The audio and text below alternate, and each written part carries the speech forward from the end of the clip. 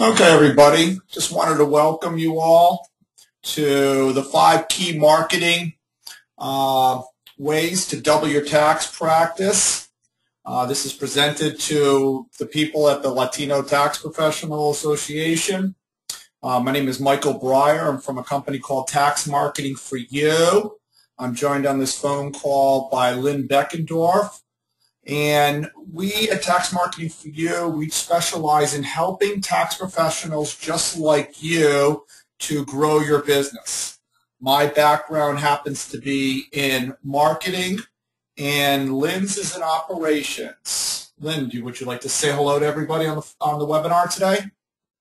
Yeah, I was like listening to Lynn. you. I was like, okay, I know it. Hello, can you hear me? I think we've lost. Hello, I can hear you. Oh, okay, I'm sorry. There you are. I apologize. I was going to say, I can hear you fine. Yeah, my specialty is what happens once Michael gets people in your door. So if you don't have systems in place to make your life easier or the right employees to take care of your clients, all that time, effort, and money you spent on marketing is wasted. So Michael and I joined forces about almost 3 years ago now, so that he can get clients in the door for you, help you, and that I'm going to make sure that you take good care of them and keep them coming back year after year. I had somebody actually call me yesterday and say, what do we do? And I said, that's exactly what we do. We help EROs to become more profitable by getting more clients and keeping them once you get them in. All right, well, thank you very much. And so I'm going to try to keep this webinar now to about an hour's length of time, but unfortunately, when you're dealing with marketing, it's not such a cut and dry type of webinar that I can just give you just a couple things and you can go on your way and start growing your practice like crazy. Unfortunately, there's a lot more to it than just showing you a few things. So I'm going to try to give you a little bit of background first on your marketing, and then I will go into the actual marketing practices that you should be employing at your companies this year. And as you know, with everything going on this year, it's one of those years that you could probably make an awful lot of money if you do your marketing correctly, but it's also one of those years you potentially could lose a lot of your business if you don't market yourself correctly. So that having been said, stay tuned here. We're going to be going through a lot of information. If you have any questions while I'm going through this, there is a box on the side of your control panel where you can type in any questions that you might have. If you want to type the questions in Spanish, that's fine. I'll just have somebody translate it for me on the other side. To give you a little bit of background, my practice is probably a third to a half Latino. Most of my offices are in Latino neighborhoods. Most of my employees are Latinos. But unfortunately, I've been too lazy to ever learn Spanish, so I apologize. This webinar is going to be in English for everybody out there. So having said that, let's start right now. And the first thing that you have to decide when you're going to be doing marketing of your tax practice is deciding who is your tax family. And it's not such a simple answer necessarily that everybody in the world is your tax family. It's very rare that you find successful tax practitioners who try to market to everybody who's out there in the neighborhood. What you really have to do is decide who is your target market that you're interested in going after. And in targeting those people, what you really want to think about is who do you have relationships with? And the people that you have natural relationships with are the people who are more likely to show up at your business than those that don't have a common relationship with you. Okay? So, step one is choosing who your market is before you actually decide to do any marketing. Okay? Now, you really want to choose your family wisely, because those that you're going to go after, you want to make sure that you're catering specifically to them. People want to know that when you're marketing to them, that you're talking to them as a person, that you're communicating one-on-one with them and not just to everybody out there. I mean, think about it this way. When you get home and you open the mail and you see what appears to be junk mail, you have a tendency to throw it away. And why is that? Because you don't feel that the person who's sending it to you has any type of relationship with you. And it's important when you're transmitting your message to them that you make the person reading the piece or reading the marketing message feel that you're trying to communicate directly to them and to nobody else out there. So, I put down this little saying for you. Be careful the environment you choose for it will shape you. Be careful the friends you choose for you will become like them. That was W. Clement Stone, and he was big in the insurance market. Or choose your friends wisely, they will make or break you, which is J. Willard Marriott, which is obviously Marriott Hotels. So you really want to think about who your target market is that you're going after. All right, so there are general markets and there are niche markets. General markets is everybody who's living and breathing who files a tax return. Niche markets are a subset of general markets. So for instance, niche markets would be the Latino market. It might be the middle class market. It might be people who have just moved into the neighborhood. It might be people who have convenience stores in the neighborhood or daycare businesses. It might be people who attend certain churches. It might be the Cambodian or the Chinese population in your market. All of those are niche markets. And it's a lot easier to be successful and to be the big dog in a small market than it is to be the small dog in a very large market. So for instance, in a lot of your neighborhoods, and when I was registering most of you for this particular webinar, I noticed that a lot of you who are running your Latino tax practices are in Latino neighborhoods. And you are dealing with a very large general market in those neighborhoods. Not everybody who, just because they're Latino, is necessarily going to be somebody who's likely to come into your particular tax practice. Rather, what you want to be doing is thinking about what specifically is unique about those people that are more likely to come to your practice than others. So for instance, one way of differentiating these people might be based on income. So for instance, when you're doing marketing in early January and beginning of February, you're looking generally for people who are making less than $40,000 or $45,000 worth of income. Why? Because those are the people who are the most likely to want to come into your offices so early because they're going to be getting the large earned income credit on their tax refunds. As opposed to somebody who's making, let's say, $50,000 to $100,000, and he owns a house and he's got some bank statements and everything else, he's not even thinking about doing his taxes until the end of January or beginning of February once all of his 1099s come in. So he's in no rush to come to you. So it's not necessarily that you want to go out and do a marketing piece and say, everybody is my market. That's not true.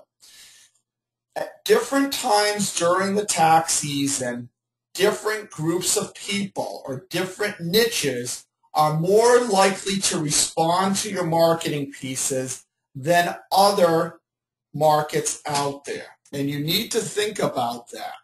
So generally, and I'm sure all of you know out there, that you're looking for the low-income person at the beginning of the tax season.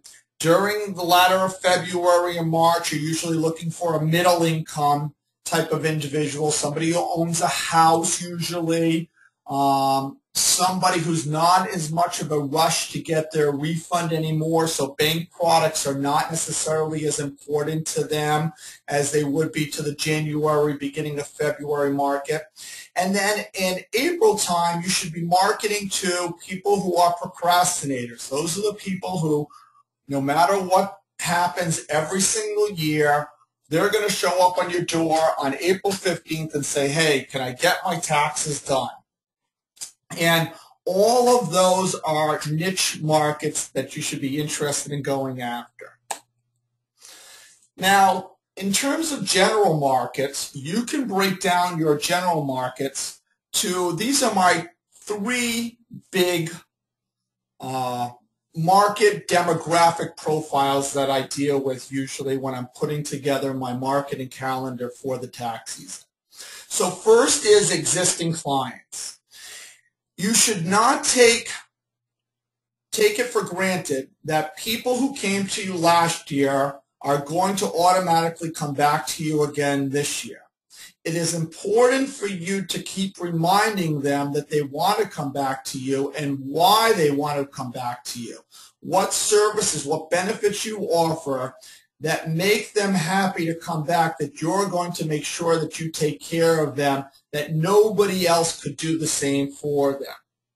This is the easiest type of market to retain each year, but you should never take it for granted, because a little bit of marketing money spent on existing clients is going to have a lot higher response rate than spending that money on any other type of market out there.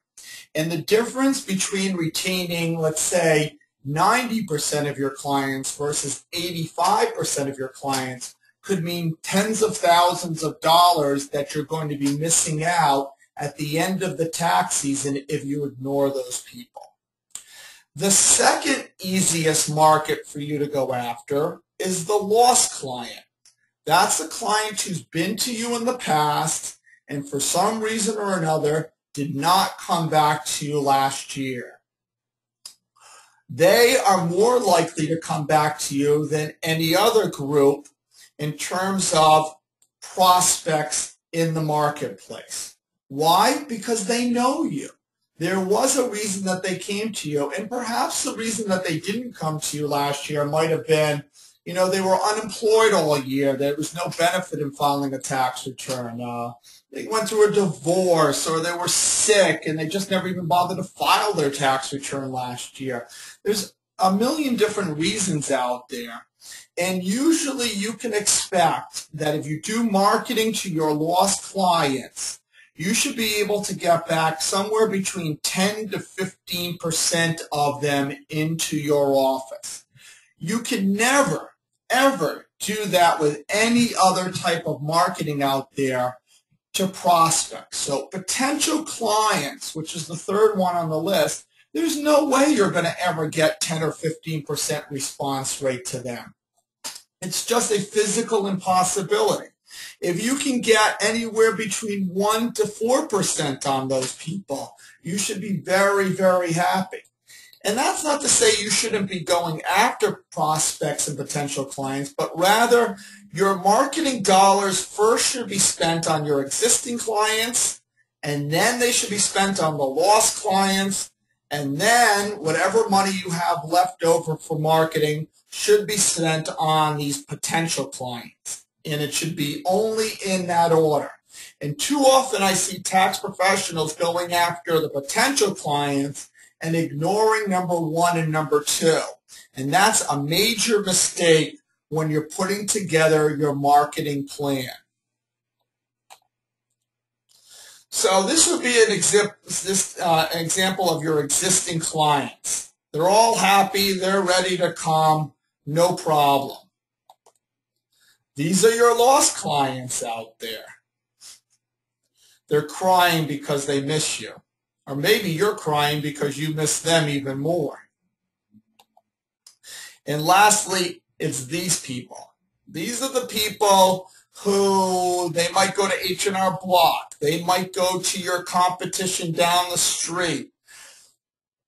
They might be doing TurboTax on their computers at home.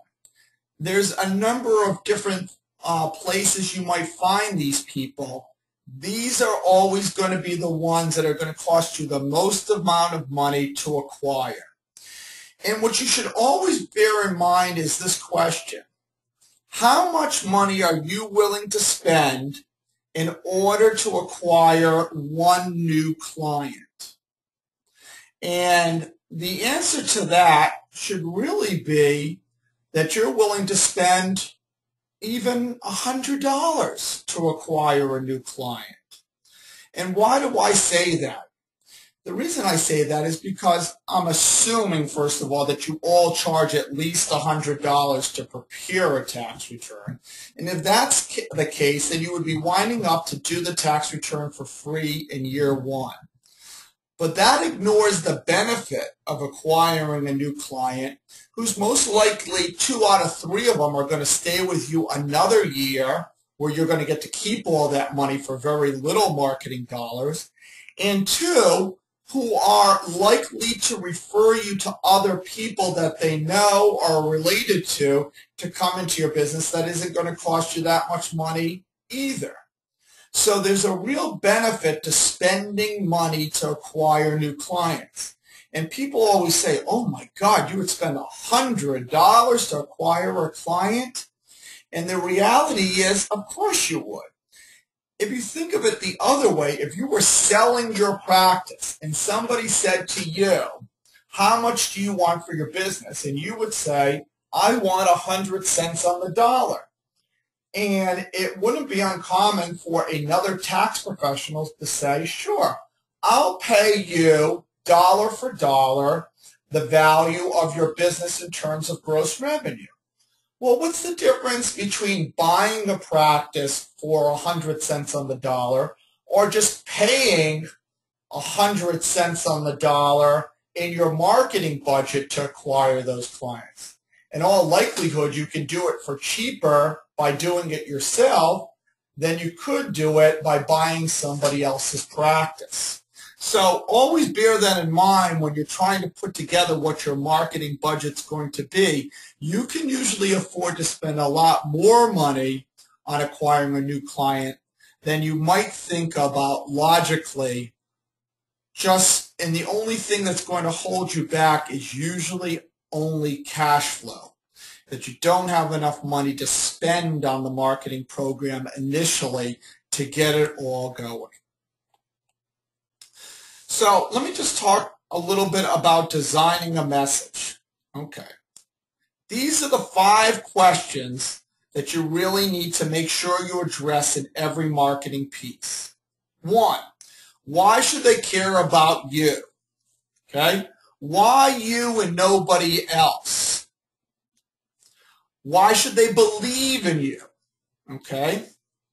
4, and this is really, really important. What is the offer that you're making to them? And there's got to be an offer involved. Okay? It can't be that you just say, hey, I'm the best out there.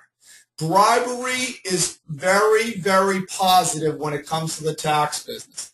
People want to be bribed, and you should encourage bribery to get them to come into your tax office. That's what I mean about spending the marketing dollars to acquire new tax clients. And lastly is, don't take the clients for granted. What I mean by that is, don't just assume that because they've come to you year after year after year, that you can ignore them and they're going to still come into your office this year. I think that's really penny, what is it saying? I can't even think about it. Dollar wise, penny foolish. And to save a couple pennies just on the assumption that people are going to come back year after year always winds up to be a mistake down the road.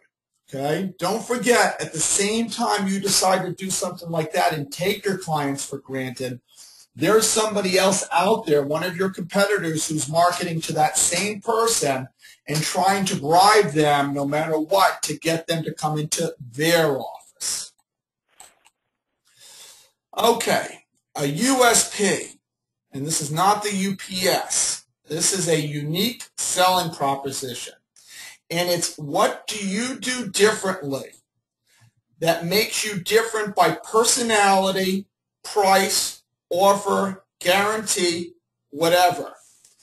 It is what makes you stand out in a positive way to your prospective clients.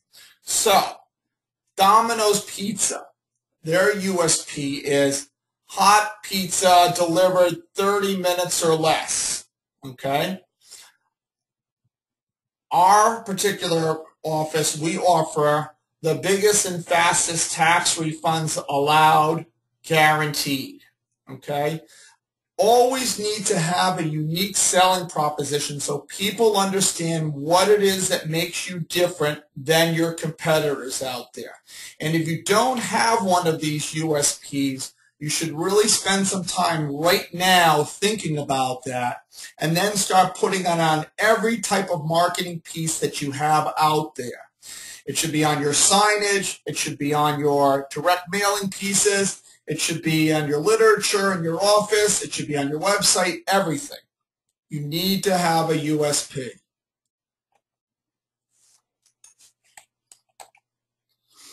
All right. A USP allows you and your potential customer to achieve clarity in your business. So they know what is expected when they walk into your office. So in my case, what they should expect is that they're going to do everything possible to get them the biggest and fastest tax refund allowed. That in itself says to them that we're there for them to make sure that they don't get cheated, that we don't overlook any valid deductions that they might be entitled to. It gives them a comfort level that knows that the employees are there looking out for them and that they're our number one concern. And believe me when I say it, that's an important ingredient in making a successful tax practice is when the employees, when the customers believe that the employees are there to do everything on their behalf to help them out. Okay. The things to consider when you're developing a USP is you should be able to say who you are in less than 30 seconds and less than 15 words. And if you have any problems with developing one of these, I'll make myself available at the end of this webinar. You can shoot me an email and I'd be happy to give you some words of wisdom or some things to tweak in terms of creating a USP for your business. Offer. Everything that you have, every marketing piece that you send out there in the marketplace has to have an offer. It needs to be easy to understand. It should offer bonuses or premiums. So for instance, in our offices, in our members in Tax Marketing for You, a lot of them offer things like T-shirts or food coupons or identity theft protection. There's always something extra that the customer gets as a benefit of coming to our office. And lastly, you always should have a guarantee. I mean, H&R Block made their name from their guarantee. I can't even think what their audit protection plan is called because I'm just blanking on my mind here. But whatever it is, even though it's a ripoff, it is a guarantee, and people like to know that you're willing to stand behind your product. And that's also another important reason why customers like to know that their tax professional is around year-round. They don't want to know that they're going to come in, get their taxes done, and when they need you in the summertime for something that they can't find you. Price. Price is one of those things a lot of people think that they should be marketing based on price alone. And I think that's always a big mistake because, first of all, price is not one of those things that you can just like arbitrarily say, this is what a tax return is going to cost. And tax professionals who do that make a big mistake when they do that. They should be instead making sure that they place the price of the return in context of the value of the return. For instance, would you charge somebody $75 for a return if you could fill out another tax form that would produce for them an additional $500 refund? I mean, wouldn't you charge for it? Of course you would. And when you explain that to the customer is not as likely to start berating you about the price that you're charging them when they see the value that you're willing to place in the process. If you start going advertising yourself based on price alone, all that's going to happen is they're going to call up you and every one of your competitors, ask what the price is, and the one who has the lowest price at the end of the day is going to be the one who's going to get the business. The other thing about price is you should always place price in terms of terms. So what do I mean by that? Well, when you're presenting bank products, it's a lot easier when the price is presented as part of what the total refund is, as opposed to standing alone. It's a lot easier for people to pay the price of your tax preparation services when they can put it on a credit card and no cash has to come out of their pocket. People want to see that you're amenable to offer them as many various terms as possible to ease their cash flow burden. Remember, when people are coming in, they're hoping for a refund. Most of them are getting a refund, and the last thing that they really want to be doing is shelling out money from their own pocket ahead of time before they even get their refund from the IRS. Time. All marketing pieces that you do, no matter what, has to have a deadline. If you don't have a deadline, then you have a problem because there's no urgency for them to come in and get their taxes done right away. You need to create urgency. When you send out a marketing piece, like right now, if you send out a scratch-off card or something else right now, or you even run a radio commercial, it should have a deadline, perhaps like February 15th, which would be like the end of peak time. You should never have an open-ended offer because if that's the case, the customer is not likely to value it as much, and the natural tendency for people is to procrastinate. And if it's to procrastinate, they're going to keep waiting and waiting and waiting, and they might inevitably never come in. But when you create an urgency to say that it has to be used by such and such a day, the likelihood is that they will come in before that day is up. All right, well, this just says procrastination is a natural response. Okay? All right, I mentioned this before, which is a guarantee. Okay? Everyone wants one. You should have a guarantee. Whatever your guarantee is, you should have it posted up around your office and let people know that you're willing to guarantee your tax preparation services. You should not take it for granted or assume that the customer knows about your guarantee. You should make sure that your guarantee is everywhere and anywhere it can possibly be. All right, repetition. The one thing I always like to say to my members out there is nothing wrong with repeating a message time after time after time after time. And I'm going to show you a chart later on in this webinar, but the likelihood is that people don't necessarily get the message one time.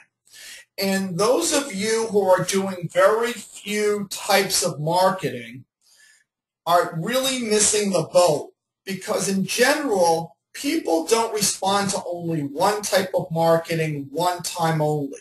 What they respond to is multiple types of marketing multiple times.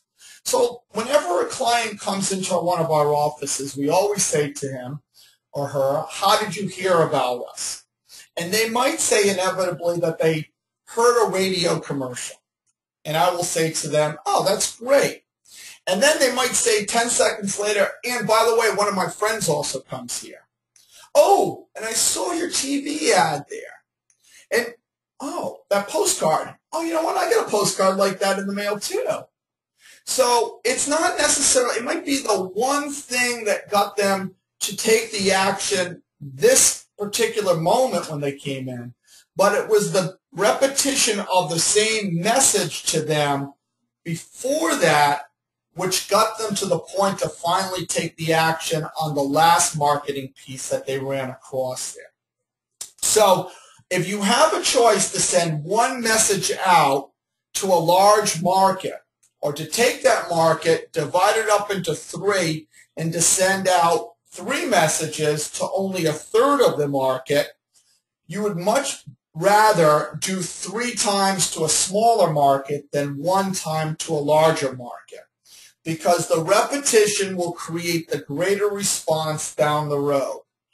People need a minimum of 3 to 5 times before they usually take action. Now, if you think about H&R Block again, sorry to keep mentioning this, but they don't mention about their deals 1 time, 2 times. I mean, you can pretty much watch every half hour of TV on almost every TV station, and you will see another commercial. Why? Because they know that's what works. If they're not on all the time, it's not going to be as effective. Now, you might say to yourself, well, isn't that annoying? And the truth of the matter is, no, it's not annoying to the people. Why? Because a lot of times when you're hit and bombarded with commercials and advertisements and things like that, a lot of times it goes in one ear and out the other. So you don't always recall that you've been supposedly annoyed so many times by this particular tax preparation firm. So I would never worry about annoying. And if annoying is what I get blamed for by marketing too many times, then you know what? I'll be a happy person because I know that it's going to produce results in order to double my tax practice in the coming year.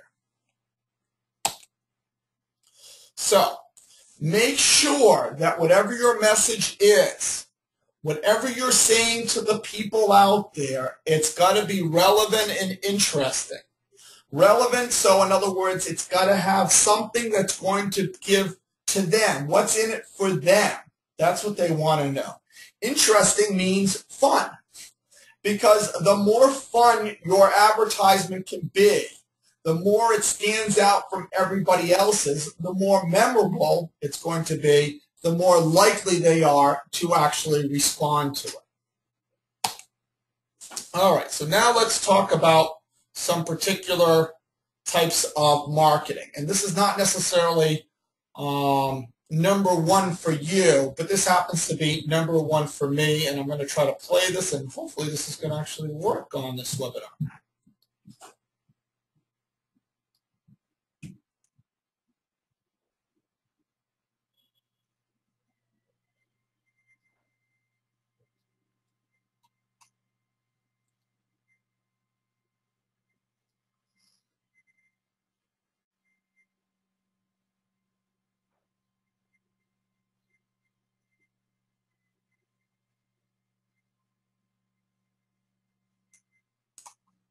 I'm impressed it actually worked. So one of the ways that we've grown our business has been from TV. And I will tell you this about TV. 1, do not advertise on cable TV. The reason is because it's very hard, as I was talking about before, to choose your market, okay? The family of people that you're trying to attract is very difficult on cable channels, even though it's cheaper. Rather, what's better is network TV. And if you're in the bank products market especially, you want to be looking at advertising during the day on channels like Fox and the CW network and channels like that cater to that particular demographic profile of people who would be home, who don't earn a lot of money, who usually get a large earned income credit. That's the type of people out there that you want to attract. Now, if you live in a big major city, it still might be prohibitively expensive for television, but assuming that you don't live in LA or Chicago or New York, you'd be surprised how inexpensive television can be. In fact, for a lot of my television commercials, I pay less for those than I actually pay for my radio commercials. But television, the reason that television is so successful is people like to see other people. And when they see other people live and they feel that it's a real thing, they believe more wholeheartedly in the message that's being delivered than they would in anything else that might be given to them. All right, I want to keep moving along here. Next one up is radio commercials. And if I'm lucky here, this might be a Latina commercial. Nope, let me try the other one just out of curiosity.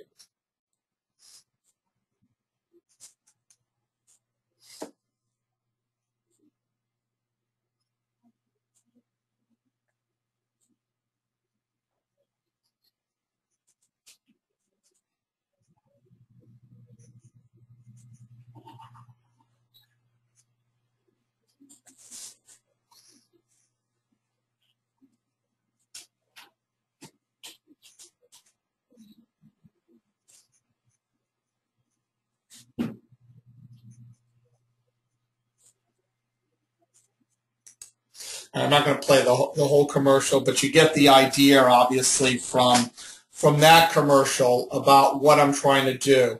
One, I'm trying to differentiate myself by advertising things such as premiums that nobody else is offering.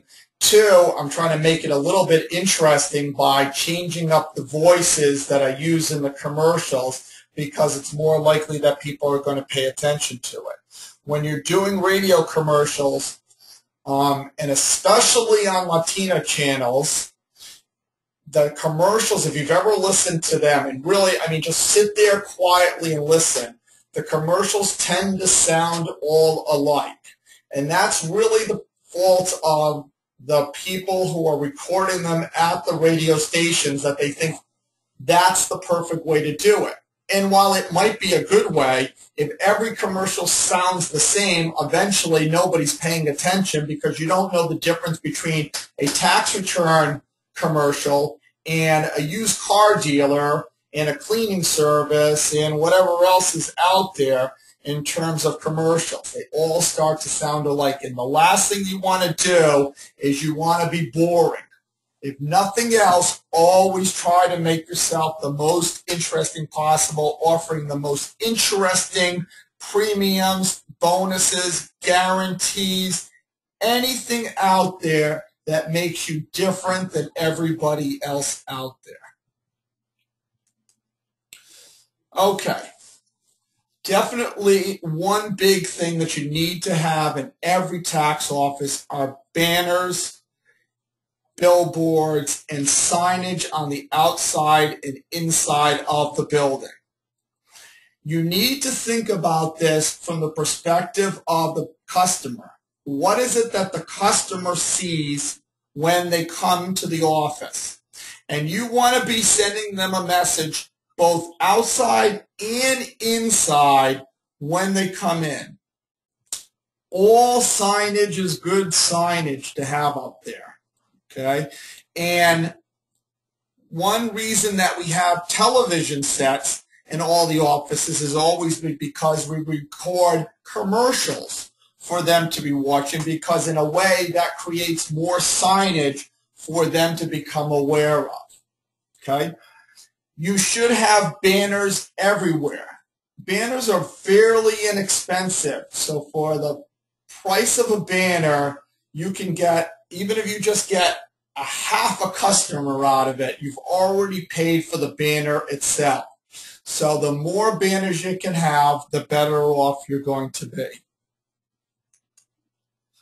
All right, newsletters, e-zines, and direct mail. I'm going to skip over newsletters because I don't think it's necessarily one of the most effective ways for you guys to be marketing your businesses, but it does have a place, okay? So I didn't want to skip it totally, but I didn't really want to spend any time. I just want to make mention that there is a benefit to sending out newsletters to your customers on a continuous basis.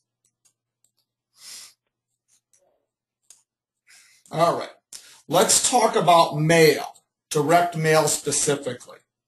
You should all be using direct mail to send out to, first of all, your existing customers. Second of all would be your lost customers.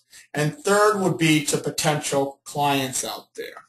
And what I wanted to do is to give you an example of some of the pieces, or at least a couple of the pieces that we've created for our tax coaching members that you could just take a look at just so you have some ideas here.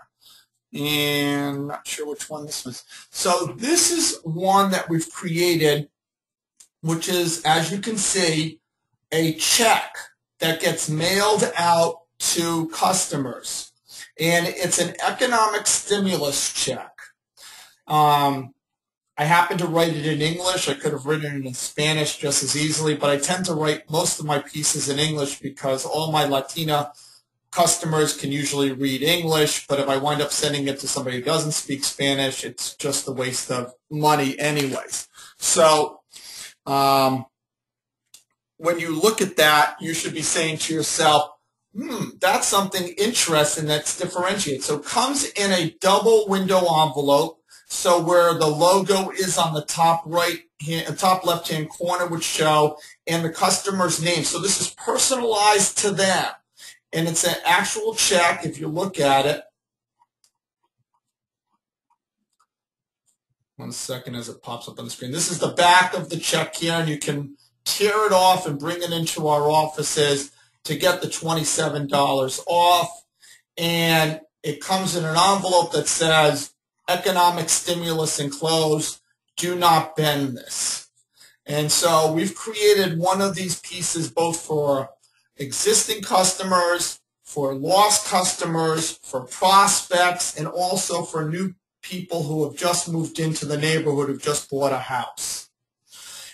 Another piece that I wanted to show you, right here. So this is what's called a scratch card. And what's nice about this is the circle that I'm showing you here right in the middle is actually a medallion. And below that would be a dollar amount of how much of a discount you're willing to give the customer to come into your office. So for instance, I usually give them $50 off, and I send this usually to prospects out there.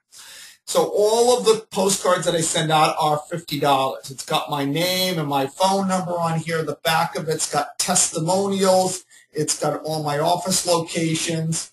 It has all the other contact information that anybody would need to come into the office. So I've always had a lot of good luck on a direct mail piece like this. And the reason why is because especially when you send this to a low income type of demographic, they love the idea of lottery tickets. The other thing that I've tried to do over the years is I try to use the card and to cater it to the different members of the family that I'm trying to attract. So sometimes I'll use just a single girl who might be a Spanish complexion to her. If I'm sending it to an African-American neighborhood, I would have an African-American girl there. If I'm sending it to a white neighborhood, I would have a white girl there, because the reflection of the person who you use on the card is usually a reflection upon the people that you're sending it to, so they feel that you actually understand who it is that you're talking to. Okay? So I found this to be a very productive piece over the years. And anything that I show you here, if you guys are interested in getting more information about it, if you want to send an email to me, I'll give you my email address afterwards.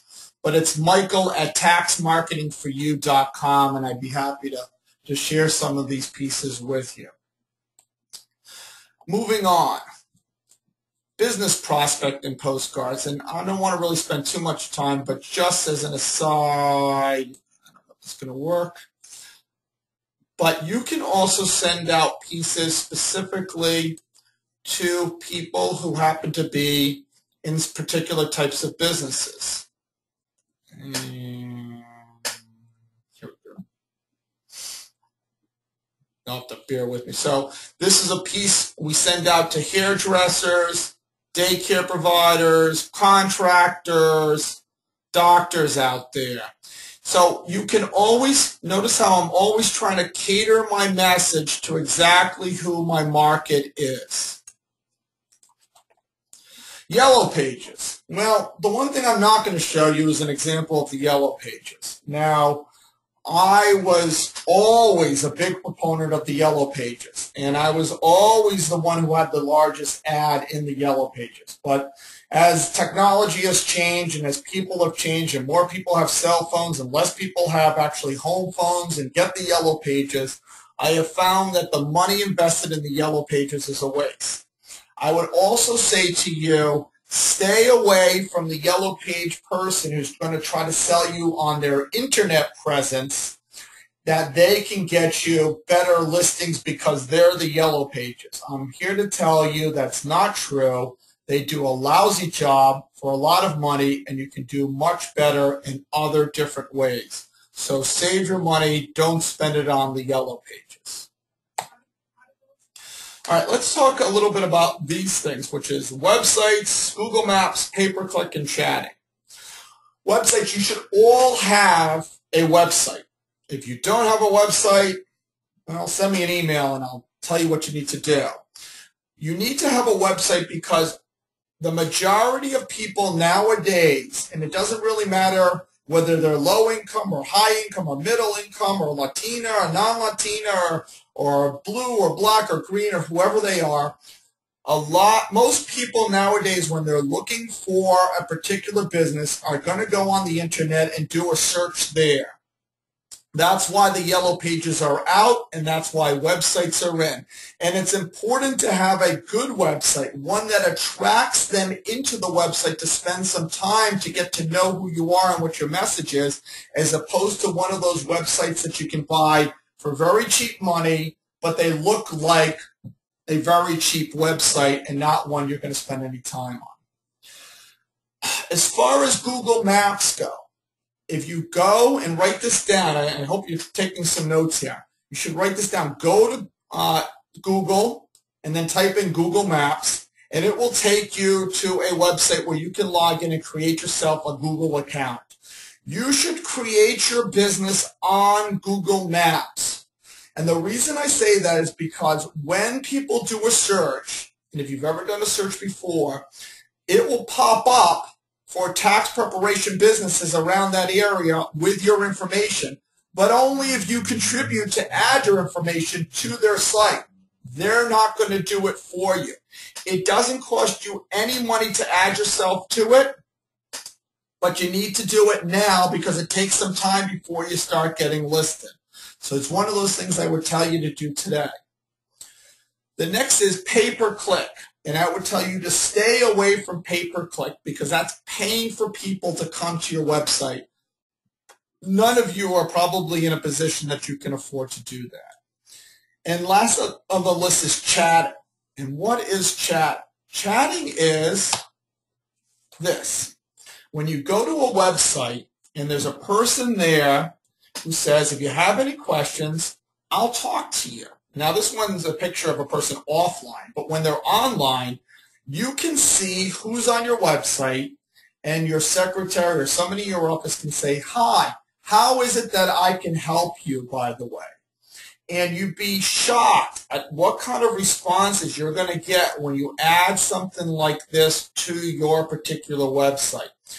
People like to know that they can get immediate answers to their questions, and that's what they're coming to your website for, is for answers to their questions. So if you can monitor something like this, it'd be very helpful. So the next question you might have is, okay, well, what does something like this cost?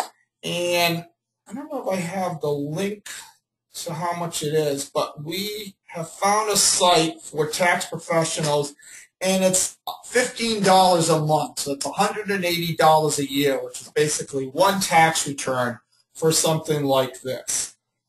very, very, very beneficial if you have a website. And if you don't have a website, you need to create one and put one on. Next is newspapers and advertorials. Now, I'm not as big a fan of newspapers as I have been in the past, but I will tell you this, that the problem with newspapers is not as many people are reading newspapers as had been reading newspapers in the past. And if you're going to do it, I would say to you, don't be doing it in the general newspaper of your town. So if you live in Los Angeles, you're not going to do the Los Angeles Times or the Miami Herald or the New York Post or whatever. But if you're going to do it in some of the smaller suburban newspapers or the Latina newspaper, that's fine. What works really well in the newspaper is something called an advertorial. And instead of advertising your business and saying, oh, I have $15 off for your tax returns or whatever it might be, rather it's to write an article that makes it look like it's a newspaper article, but in the article you write it in such a way that you're actually selling the benefits of your particular tax practice over your competitors. It makes it seem like the newspaper itself wrote it for you as a testament to how great you are, as opposed to you who really did write it. Events, affinity, and charity. If you can at all do an event out there and get some publicity from the TV or the radio, there's a lot of goodwill that you can create and a lot of buzz that you can create in the community by doing something like that. And you should really be thinking about what types of things you can work with. I tend to try to find churches or local nonprofit groups that are trying to run some type of event and become a primary sponsor for something like that. It gives a lot of goodwill both for the nonprofit agency or the church, but also to its members. And inevitably, you're going to pick up business because of that. Books. Now, this is something that we at Tax Marketing for You just started working on this past year, and it was a major drive of mine. But what we created is a book that you actually can put your name on. And I don't want to go into the details of it too much right now, but if you're interested in it, you can go to this particular website, which is taxauthor.com.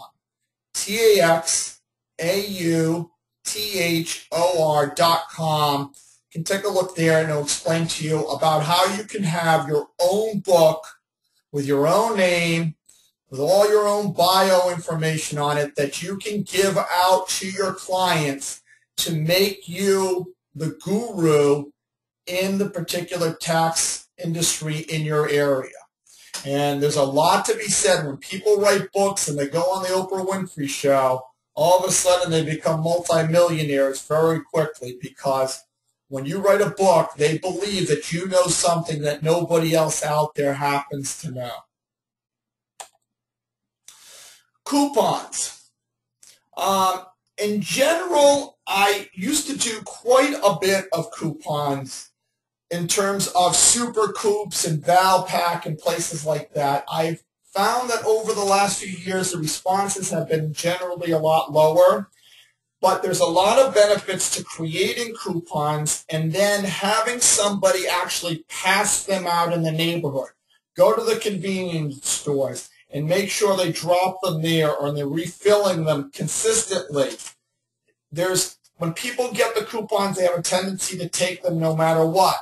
The other place that's really beneficial to do something like that is also laundromats. That's a kind of place that people are sitting around all the time, have nothing to do, and will always pick them up. So convenience stores and laundromats would be my two top choices for passing out coupons. All right. This is probably the king of all marketing methods. But it's not as simple as just referrals, just to say, refer me. It's imperative upon you to actively request from your customers that they do give you referrals. You should be giving them a marketing piece that says, hey, we want your referral and we want you to bring people to us. And on top of that, you should have a banner that says we want a referral. And on top of that, you need to be bribing the people for those referrals.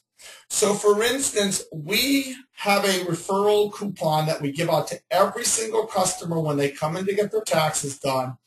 And we say to them, you send somebody in with this coupon, we will give you $27, and we're going to give your friend who comes in to get their taxes $27 off on their refund. That's $54 in total, and I would do it every single day of the week, never any questions asked, because there's no tax return that you're going to do that you're not going to make $54 on it anyways, and in a lot of cases you're making much more. Referrals are very, very powerful. But the tendency is for a lot of people not to ask. And not only you have to ask as the tax professional, but your people in your office should be asking and consistently asking and re-asking. And every time they come in asking, who else do you know that you can send us? Especially early in the season. There's tons of people that people can bring in. But it's imperative that you get a philosophy in your business that everybody is always asking for referrals. Voice broadcasting.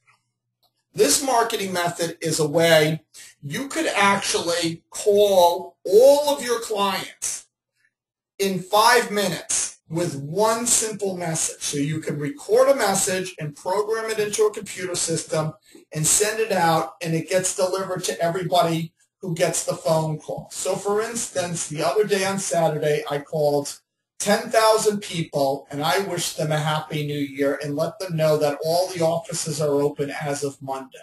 And what happened when I did that?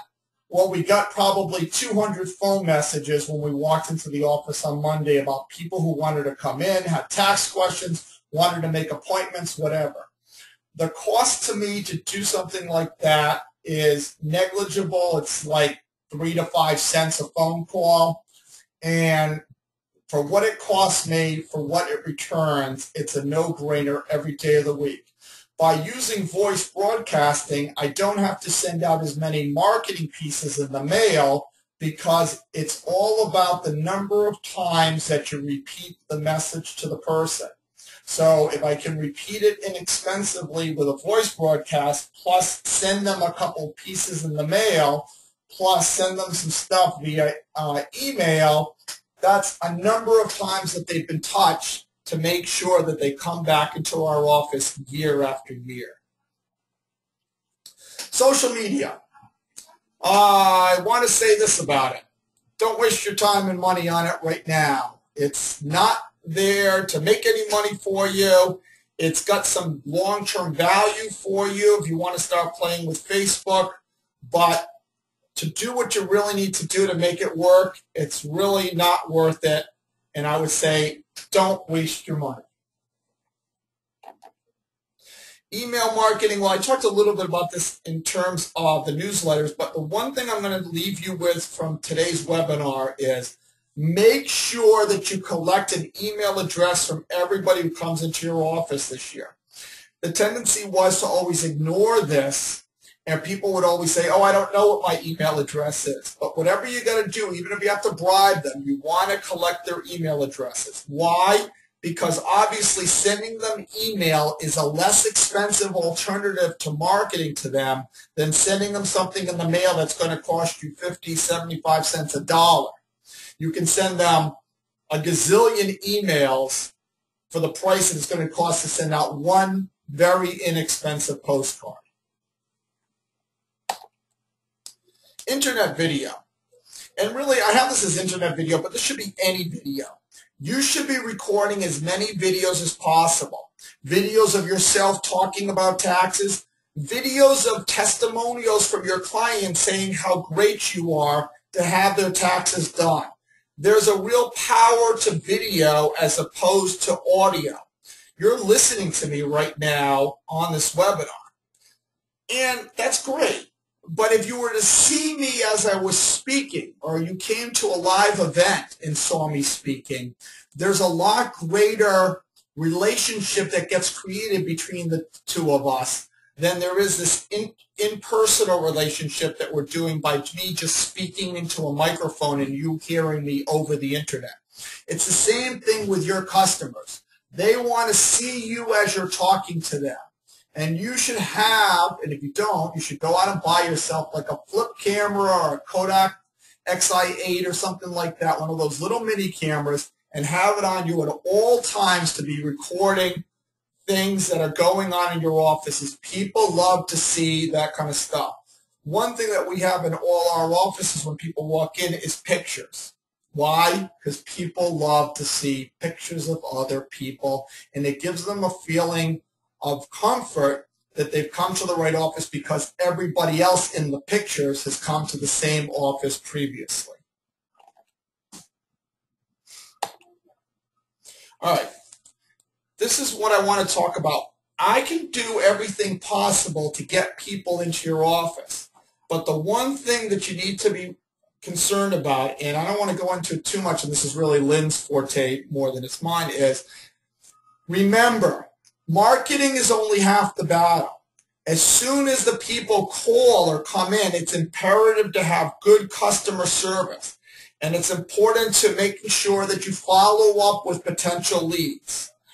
These are the problems that people face when they don't do good follow-up of their marketing. So they don't have any follow-up at all, or it's very weak. They might try it one time to see if somebody wants to come in and then forget about it. Or they might jump into the sales process right away. Don't be selling all the time. Sometimes you just got to be giving information and trusting that the customer's listening to it. And obviously, you need to have a centralized database that you keep track of everybody who's interested in coming to your office at some time down the road. So here's an interesting stat I wanted to show you. How many touches does it take to close a sale? So 2% of the time you can close on the first call. 3% close on the second call. 4% get closed on the third call. 10% will close on the fourth call, and 81% will get closed after 5 times. That means it's not good enough to just do 1 marketing piece or 2 marketing pieces or 3 marketing pieces. You have to do as many marketing pieces as you can possibly afford to do. And that's why you need to mix and match the expensive pieces with the inexpensive pieces if you're really looking to double your tax practice out there. The other key is personalization is important. And what do I mean by personalization? Personalization is about people thinking that you're personally talking to them in unique ways. And I'll give you the for instance that I showed you before, which is this piece that's sent out is sent to a specific person. It's going to be addressed to that same person on the check. The letter is going to say, "Dear the same person on the check." Everything's going to be personalized to them so they know that I was speaking directly to them and to nobody else out there when I sent it.